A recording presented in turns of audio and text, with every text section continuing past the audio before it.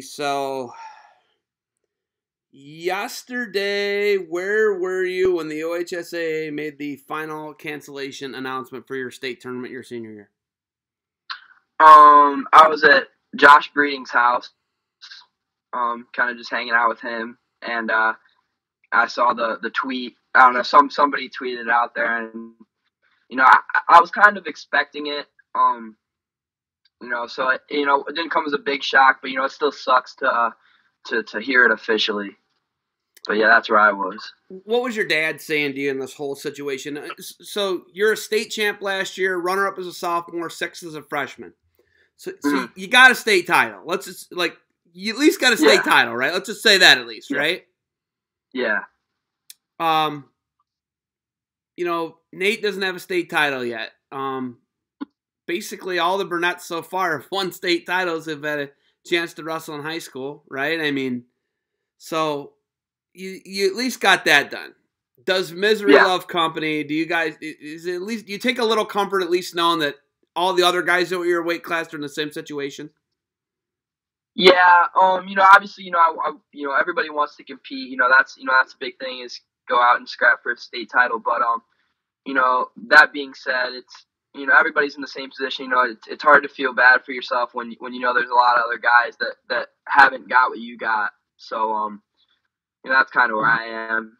It would have been cool to go out there again this year, and that we really wanted that. But right now it's just kind of is what it is.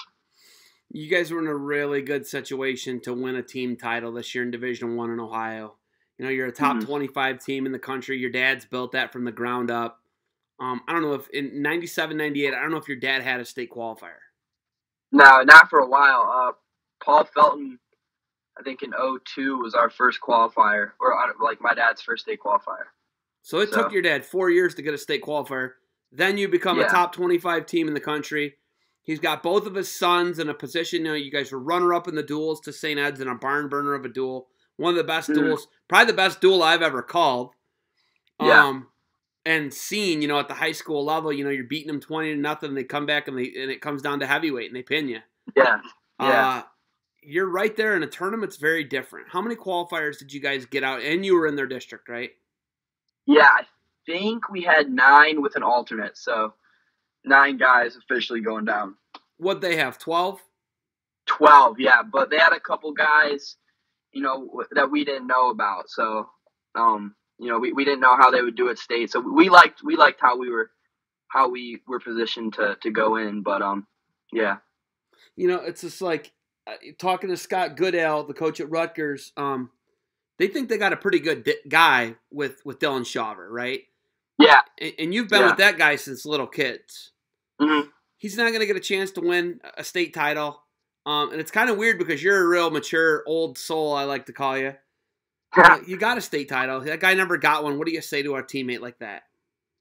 Yeah, that's the guy that I really feel for right now. Him, Ben Dorr is another senior on our team who's never got to the state tournament until this year, and he doesn't get to experience his first state tournament. So, those are the guys that I'm really hurting for. And something I just tell Dylan is there's bigger things down the road. It sucks right now, but you're going to Rutgers. You're going to get a good education, and you're going to be a better person probably because of this. So that's what I would tell him. And Dorr is going to play football at Lake Erie College. He's doing football wrestling, isn't he? Yeah, at Lake Erie, yeah. So he's got a pretty good deal too, you know what I mean? Yeah, same kind of thing, yep. What's it been like being a part of your dad's program and seeing how your dad does things? The Burnett's do things a lot of the right way. Maybe it's a crazy way, but it's usually the right way, right? What's that been like coming up through that? I'm super grateful, to be around, people that inspire me, and, like my dad and Scotty, and, it's just been cool, past, however many years I've been wrestling, just to be around them, because it's more spending time with your family too. So, I've gotten to get better as a wrestler and, be close with my family at the same time. So that's really cool. You guys are obviously super close to the Burnett's. When you look at the situation, your grandpa Ron passed away 2 years ago now? Yeah, November, 2 years, so just over 2.5 years ago, basically. Yeah. He was a big part of the way you guys do things. Yeah. And that, that was obviously tough. I remember I went and visited him in hospice. Yeah. And, you've had some stuff happen in your family, some tough things like that. You just lost an uncle. How do you guys handle this? And how does your dad guide you to this? How's your mom guide you to this, being such a close family? Yeah. So, I actually watched that video that got posted on Facebook after Gray won a match at OHSAA or whatever, and my Opa Ron was there.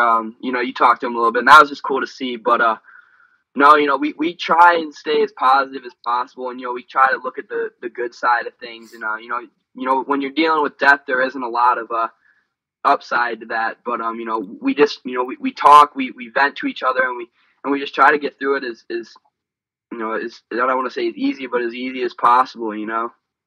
So I think that's what we do pretty well as a family, is communicating. Okay, so I like your shirt, by the way. Hail to Pitt. Yeah. Yeah. This whole recruiting process, your dad runs one of the best clubs in the United States of America with Burnett Trained Wrestling. You were someone who was targeted by a lot of schools. Why Pitt? And, how did your dad help you through it? How did your uncle help you through it? Your mom, your grandparents? You got just such a great support network there, Yeah. Nick. How did Pitt come into the mix? And why not Big Ten? Why not Clarion? The Clarion answer, the Clarion thing to me is a lot of people don't know the connection, maybe, right? There. Yeah, it was definitely there. That was definitely an option. A couple Big Ten schools were in there. Pitt kind of was a late thing for me. Connor Utzi, he's not coaching at Pitt anymore, but he was on our Fargo staff, and we kind of built a relationship at Fargo training camp, and then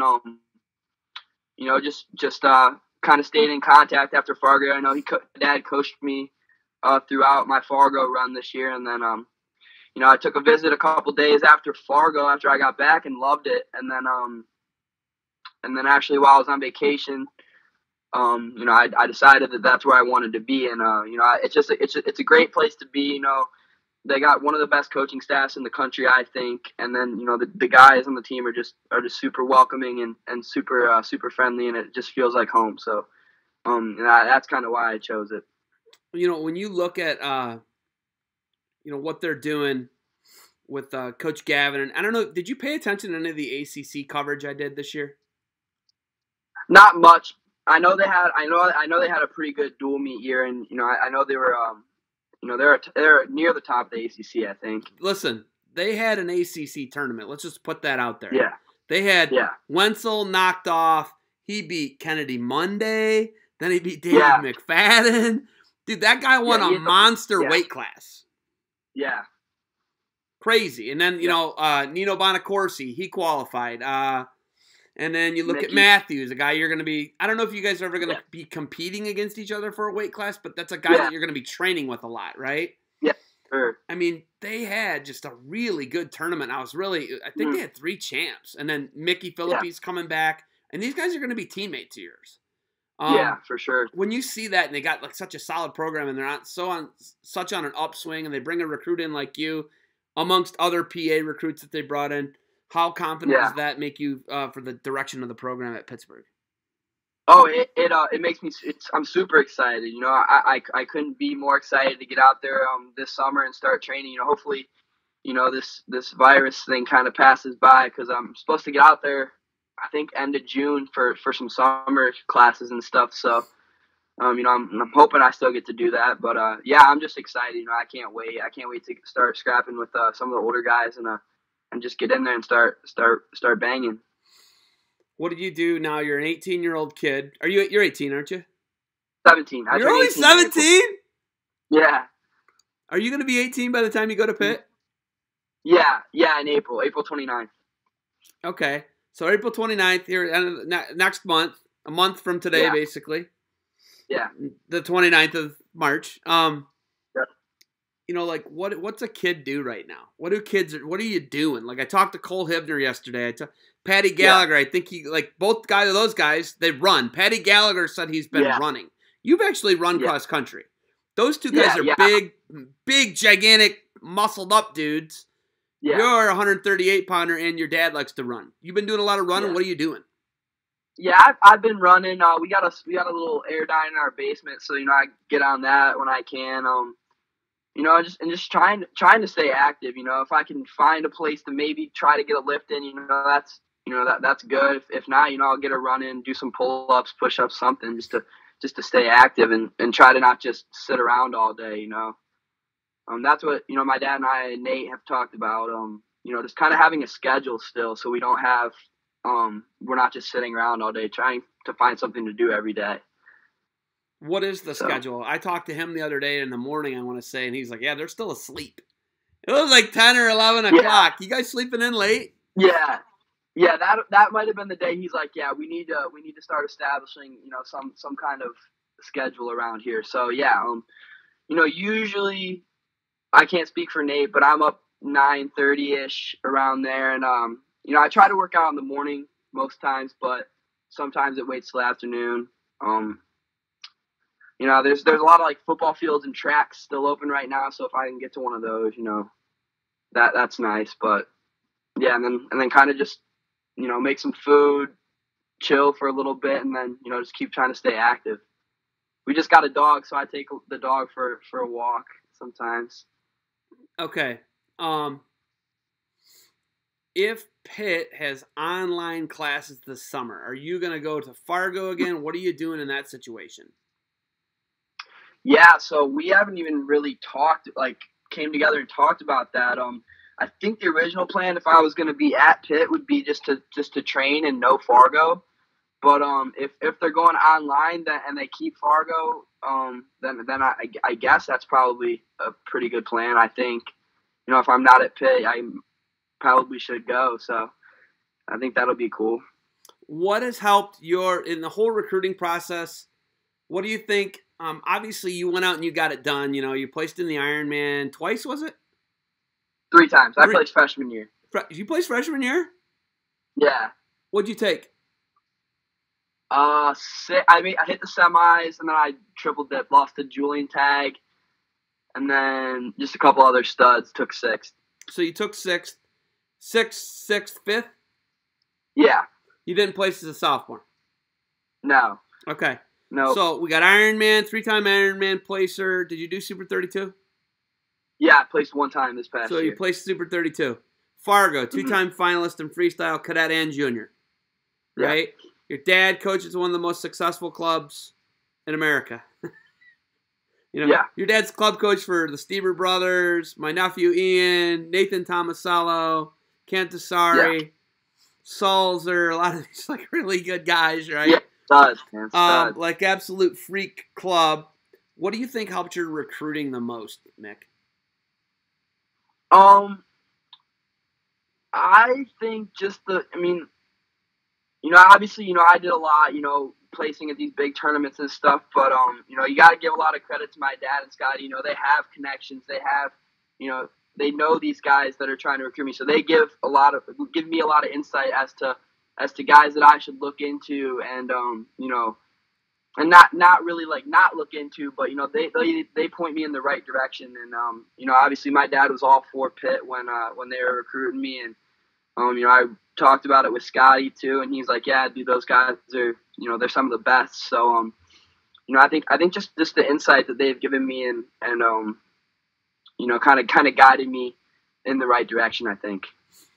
Academics, your dad was a non-qualifier. We call him a non-qualifier now. My brother Chad was a non-qualifier. I believe Scotty was a non-qualifier.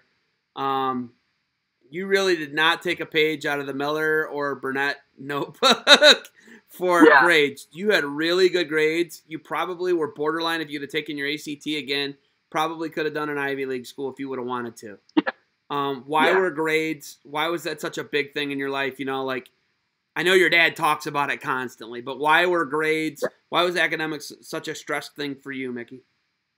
Oh yeah, my parents, my mom especially, beat it down on us from when we were little that we were gonna have good grades. My dad's always been, don't be like me, academically wise, because I had to sit out a year. So, academics have always been kind of big, for me. Just trying to get all my work turned in and not miss a lot of work. And just keeping them as high as possible. And then the ACT thing was pretty cool. I went in, didn't know what to expect, and came out with a 24. So after the first time, so that's like, I don't know, it's cool. And academically, I'm pretty proud of myself just because it's 4 years of high school, carrying a pretty high GPA isn't easy. So I think that's big for me.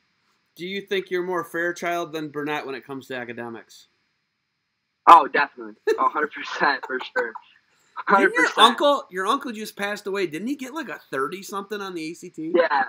He was a chemical engineer, so he was a smart guy for sure. Yeah, he got like a 30+ on his ACT. That guy was like super smart.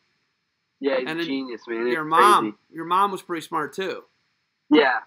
That's crazy. And then we were talking about it. Your Grandpa Dick's a really good tennis player. Yeah, he's really good at tennis. My grandma plays tennis too.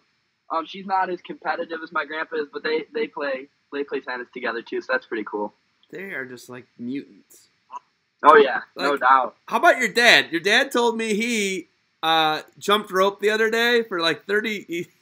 He's like, I was going to do 25 minutes. I can't jump rope like that. It gets boring to me. I got to be moving more. He said he did like 2,000 jumps or something like that, and he's keeping track. And I was like, how do you do that, man? He's 50. Yeah. He's 50.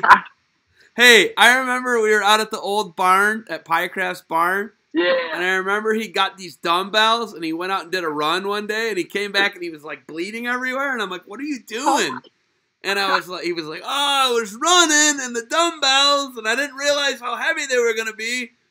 And he was carrying, and they blistered his hand. Way. I said, why don't you just throw them in the ditch and go back with your truck and pick them up?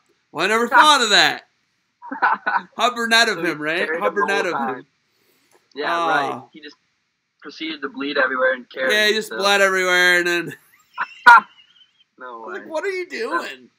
What a meathead. Okay, where do we go from here, man? Where is our society going from here? You're a 17-year-old kid. I know you obviously probably don't have the answer, but what's the new normal, man? Man, it's crazy. It's hard to adjust to being inside all the time.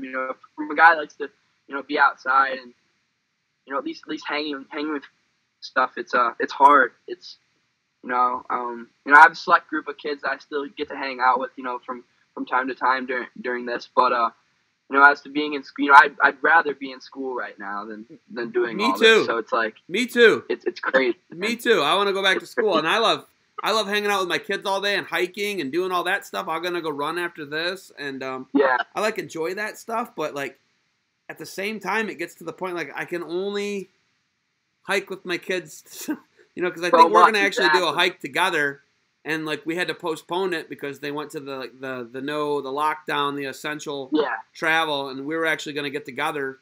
You and your brother were gonna come over. We were gonna go hit some parks up, but like. It's just wild right now. Yeah, no, it's insane, and it's I think it's totally it's essential and it's needed to flatten the curve and that kind of thing. But it just sucks. It's just a tough situation for everybody. I don't think the people in New York City. Obviously, it's a large populated area the population density is very high. There's a lot of people per square mile. But I don't know if they took it as serious as I think a lot of people, like Ohioans, we've taken it really serious, I feel like. Oh, yeah. No, yeah. There's not a lot of people out by where I live, for sure. It's crazy. It's wild. Will you go to Ohio qualifiers and stuff like that just to go be active? Because they're condensing your state. There's no qualifiers. It's just a state this year. Will you go to that? Yeah, I think our tournament already got either canceled or postponed for the end of April. So, depending if they have any qualifiers left, no, there's no qualifiers. The qualifiers are all canceled. Okay. It's just a state tournament. Yeah, then I'll probably end up going there just because, if I end up going to Fargo, I'll have to get on the team somehow. So, I don't like to use the whole petition thing. It's not like, I don't know. You're not into that. You like to go and present yourself. Yeah. Awesome, man. You got anything else for me? I like just talking to you. I like just Yeah, chopping it up. for sure. What have you been up to? Just doing a lot of hiking and stuff? Yeah, hiking. Right now we're building Thomas a race car bed. That was why I was an extra half hour late talking to you. I had to help my wife bring his old crib down. Tommy's growing up. They grow up fast. You know what? I remember when you were in a crib, I remember when you were in a crib. I remember when you were born, and you guys lived on Marcel's Avenue. Yep. Right? South of where you live now, right? Yeah. Yeah, Southeast? One of my buddies actually lives in that house, or lived in that house for a little bit. Nate never lived there, did he? Did Nate live there? He might have been there for a year, maybe. I'm not sure, but yeah. Hey, can you stand up and show me the pinball machine? Is it still down there? Oh yeah, it doesn't work anymore, but yeah, it's down here. So the quick story with the pinball machine is, we took the legs off of it at your old house, and I stood there. That pinball machine, those two front steel legs, you see them? Yeah. It wouldn't get out your door, so I stood with that bottom corner resting on my thighs for half an hour. No way. Oh, I think I have heard that story. Yes. I stood in your old basement where you were born and raised. Not born, but raised. Yeah. Where they brought you home from the hospital, and I had the that thing right there sat on my thighs for half an hour, no exaggeration. Not like, it was 10 minutes and he's saying a half an hour. Half an hour. That thing is crazy heavy, It's crazy heavy, and I stood there for half an hour. But you know what my dad always told me, Micky, if you're going to be dumb, you got to be tough. Yeah, for sure. I know Burnett's know that. Even if they are a master hybrid like you. Yeah. Broadcasting. Tell me about broadcasting, why you love it. You helped me out twice this year. You did a really good job. I think you learned some stuff, like when you're broadcasting, you kind of want to talk to people like they're not watching, that they're listening, right? Mm-hmm. What do you like about broadcasting? Is that still a direction you think you want to go? Yeah, it's super cool, and it's, I thank you for the opportunities this year. I like it just because I like to give people, I like to tell stories to people and just kind of present stuff. So I think that's like something that I like and that I will move forward with probably in the future. So but yeah, it was definitely really cool to get to share that with you and do that this year. I've never really done it, never really got the opportunity to, so it was cool. Awesome, man. I'm excited for your future in that, and hopefully you're going to be doing more than just internet, but I don't know what direction we're going here. Obviously when I worked with Flow Wrestling, they really revolutionized it towards the internet end of it, you know what I mean? Yeah. And I know there was a lot of internet, or a lot of people that were like, oh no, wrestling's got to be on TV. But I think we're pretty comfortable with our niche on the internet. Yeah, I think it's taken off really, really good. And, at this point, I think there's a lot of people on the internet that are kind of buying into Flow Wrestling and a lot of these like other wrestling sites. So Track does a great job. I'm doing some work with Track now. They do a great job. Andy Hamilton does a great job. Obviously, Mark Bader does a great job at Flow Wrestling. So two really good guys that I've worked with that, I can't say a bad thing about either one of those guys. They love wrestling. They're maybe a little crazy about it. Maybe that's a bad thing I'll say about them, but I think they're great guys. But, yeah, man, it's pretty wild when you look at it, the evolution of it. And that's how you were raised on it. You were raised on internet. You could watch those Big Ten Friday night and Sunday duels, right? But I think you're just as happy being on Track Wrestling or Flow Wrestling. Would you agree with that? Yeah. Oh, definitely. Yeah, for sure. Flow's covered a lot of stuff that I've been at, so it's super cool just to be able to go on there and watch video, and same with Track. It's really cool just to kind of go on and look at the matches that you wrestled. So that's good that they've kind of done that. Yeah, that is like, and then the other thing is the ACC network does a really good job of. Did you get to watch any of those ACC duels? Because you could switch back and forth between Big Ten duels and ACC duels. They did a really good job, and obviously the conference got so much better this year. Four of the 6 teams ended up in the top 10. Yeah, no, definitely, and Duke's there. I think they took a couple red shirts this year or something, but Duke's a really good team too. So there's going to be 6 pretty good teams. Kind of scrapping it out from here on out, and it's going to be exciting. Yeah, and like you're saying, Duke did redshirt the Fine Silvers, and the dude that was state champ for Ignatius, Caden Russell, he had an injury, I want to say. So they got like 3 really good guys, bona fide like AA contenders back. So I think this year was kind of an anomaly for them, and they've been competitive. I mean, they have an All-American every year. You know, and they're Ohio guys. They've had Ohio guys be All-Americans, obviously, with Jacob Casper. Yeah. So they do a really nice job, and like I said, Caden Russell, he's an Ohio guy. But yeah, the ACC's it's pretty good. It's pretty good. Yeah, obviously, there's not the numbers that there is in the Big Ten, but the quality is there, maybe not the quantity, right? Yeah. So, all right, you got anything else for me, buddy? Nah, man. Thank you. Thanks for your time, and it's made it a little bit better, you know, today.